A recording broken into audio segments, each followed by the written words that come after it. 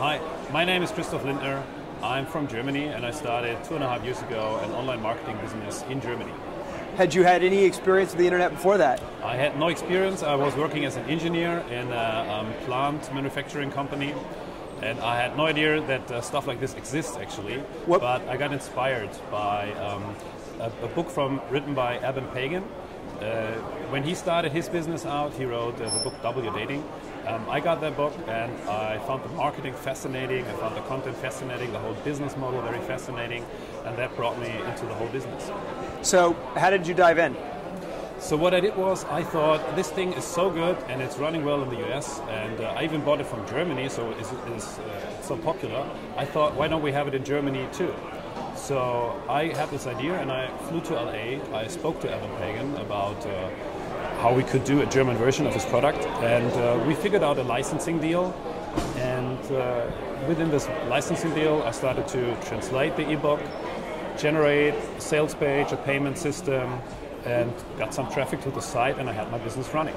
And at first, of course, it was besides my main business. I still had my job, and I did this all in my free time, the evenings, on the weekends, and now it changed a bit.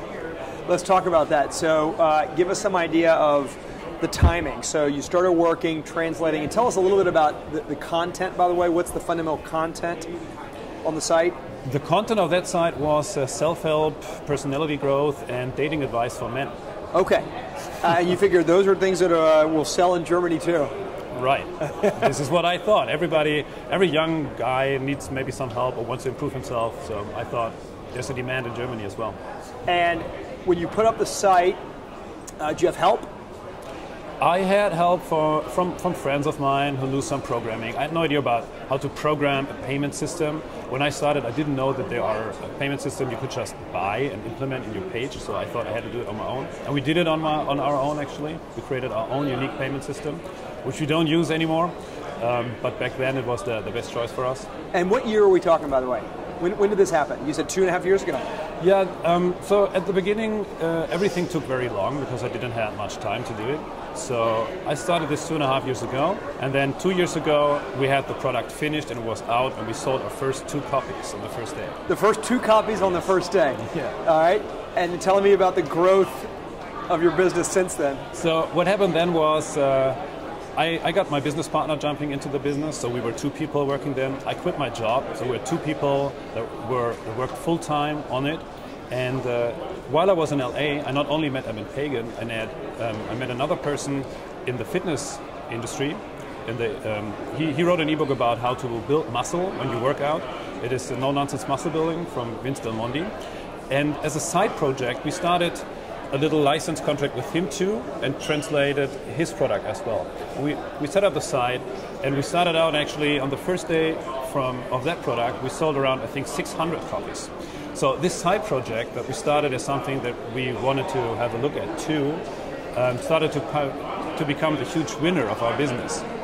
And Vince Del Mondi introduced us then to other people in the fitness industry. And now we have 7 licenses, 6 in the fitness industry. We're working on 3 new right now. We have this dating advice license. We're working on a dating advice self-help ebook for women right now. And we sold products, we sold ebooks, we sold video products, we have audio programs worth of maybe $2.5 or $3 million so far.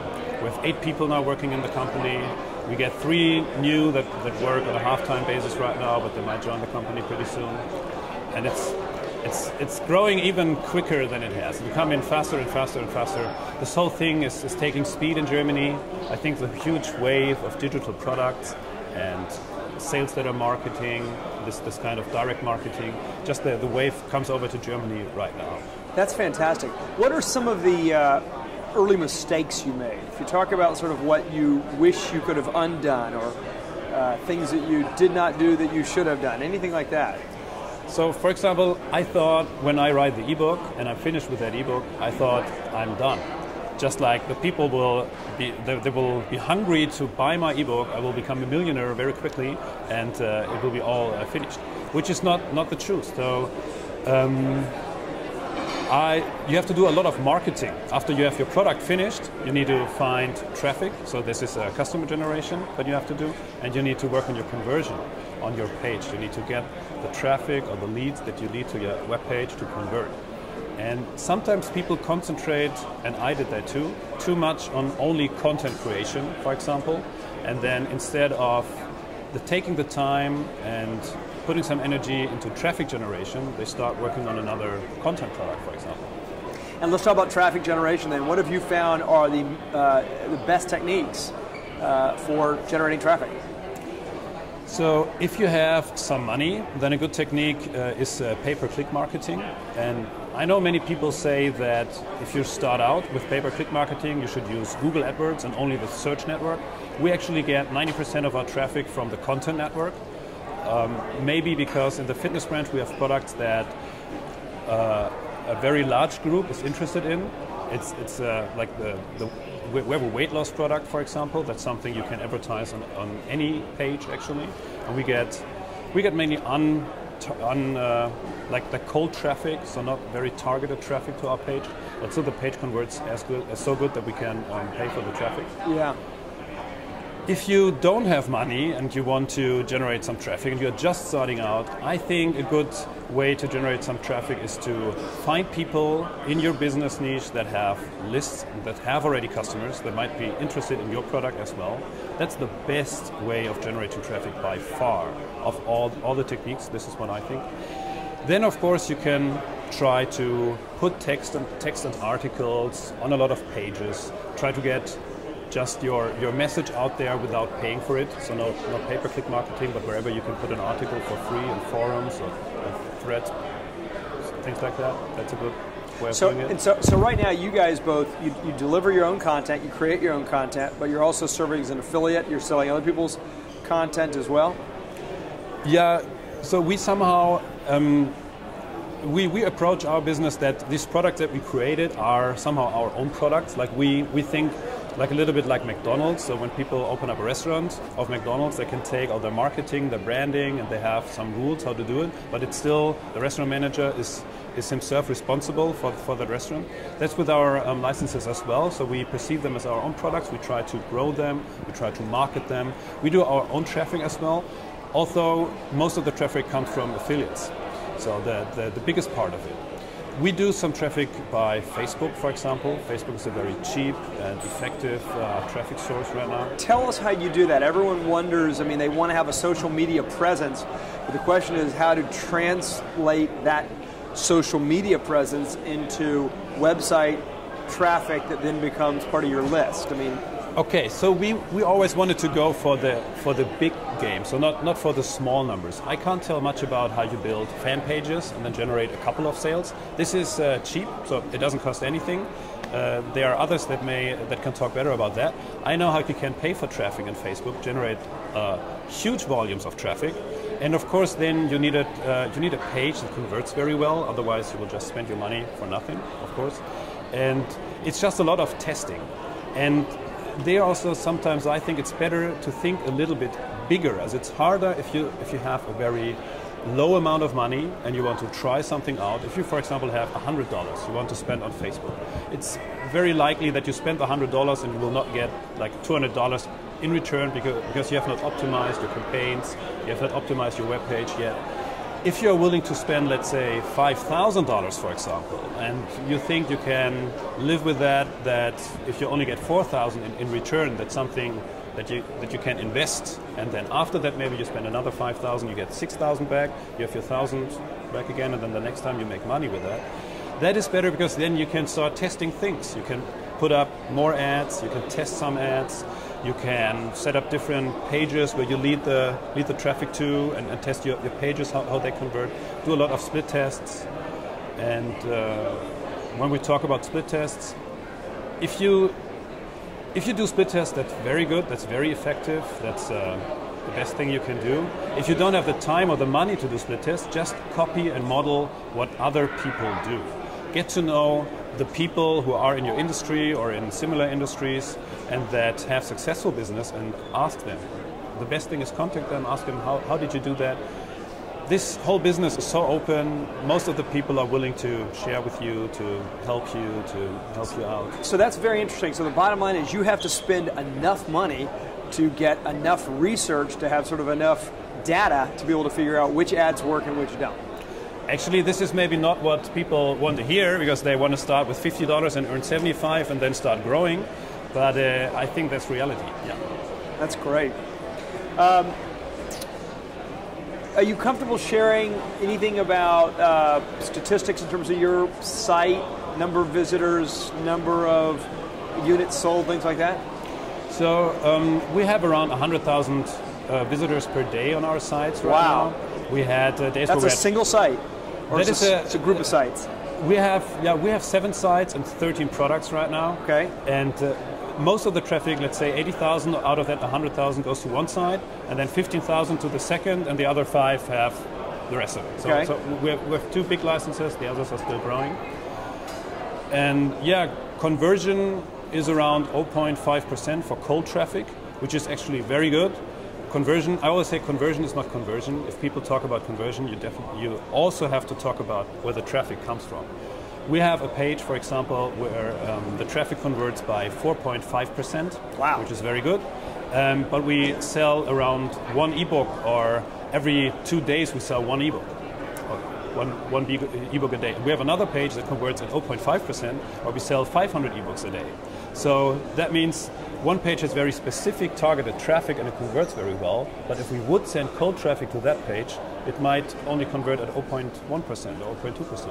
That other page would have had a conversion of 7 or 10% with very specific targeted traffic, and it only converts at 0.5%, but with huge volumes of cold traffic. And the website converts just much better, even the number is smaller. Well, I mean, one thing that's clear is that you guys, I don't know if you're using Google Analytics, but you're making sure you understand statistics related to your site. You know who's coming, where they're coming from, how long they're spending on squeeze pages, etc. Correct? That's it. We have Google Analytics on our page, that's right. And we do split testing with a Google AdWords split testing tool. That's a free tool, that's great and worked out very well for us. What else do we do? We do, as said, some split tests on our own, but we always look out into the other industry areas and look out what is working well there. Who have huge traffic volumes on their pages. You can look that up at Alexa, for example. Alexa is a tool. Which one is that? Alexa.com. Yeah. That's a page where you can put in any website URL and it will show you the statistics of how much traffic it gets per day on its page. And that is very helpful for analyzing what your competitors or what other people in your industry are doing. So what we try to do is we want to find those pages that have really high volumes of traffic, that are really big, and then we want to analyze what they do on their site. What kind of video they have on their site, what kind of text they use, if they have an emotional story, how is that emotional story set up? Does it have specific elements that we can get out of that page that we might use to write our new own page and add those elements to our page to make it better? This is actually a little bit the shortcut around testing. Because testing takes a lot of time, a lot of effort, a lot of money. You need high volumes. Otherwise, you come up with tests where you're not sure if the result is really speaking something, if you can really rely on that result. Yeah, yeah. That's just fascinating. Anything happening in Germany, either with technology or anything you're seeing in Germany that you think may be applicable to American either consumers, vendors, or affiliates? In other words, are lessons learned that we can pick up for something y'all are doing overseas? What is, I think, very interesting for American vendors, for example, right now, is to just take the opportunity and bring their product to the German market, for example. And there are 2 ways how you could do it, and one way is much better than the other one.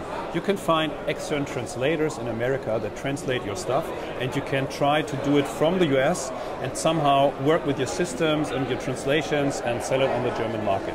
This is, from my experience, not how it works out well, and this is not the way how you will succeed.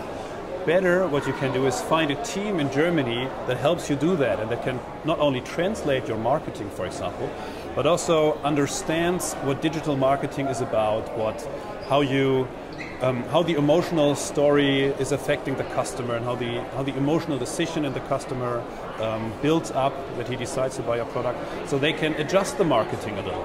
For example, in America or here in the US, you have pages that are really very hyped. The US people love hype pages. They want to hear how perfect they are and what they all will get when they buy that product. The Germans are a little bit more, if they hear that, they ask themselves, is that really true what the person says there? Can I have the same thing? And if you give more, let's say, more realistic and not as hyped point of view on your product, it will convert better and they will like it better. So slightly more skeptical and decidedly more reserved is the German audience. Yeah, and more convincible by numbers, for example. If you have nice numbers and you show us the evidence. Like logical reasons for buying the product, that will be very convincing to a German customer. And it's interesting because what you're describing about the German consumer may be very different from the Italian or the Spanish or the French consumer. That's right. I would hook up definitely with native speakers, with people from that country, if you want to expand your business into the European market. Those people might take a share of that, that's right, but then the business can be just much bigger than if you try to translate it here in the US and some will work from here. That's very difficult. A couple more questions and I'll let you go, Kristof. First of all, tell us a little bit more about your family background. What does your family think now that you've left your traditional engineering job and you're working in this new space? Yeah, I'm not doing what my parents wanted me to do. Actually, they would have loved to see me in a big company, working there, of course, a very safe job. Wearing a suit, coat and tie. Exactly. I don't do that. I started my business on my own. But my parents were super supportive. I needed some money at first. Of course, we had to invest a little bit because the sites didn't make money. We need to live on something. My parents supported me, lent us some money. It's great. And I come from a background. My father is a professor at a university for maths. So I was an engineer, so somehow I come from that background. My mother was a teacher as well. They're both retired now.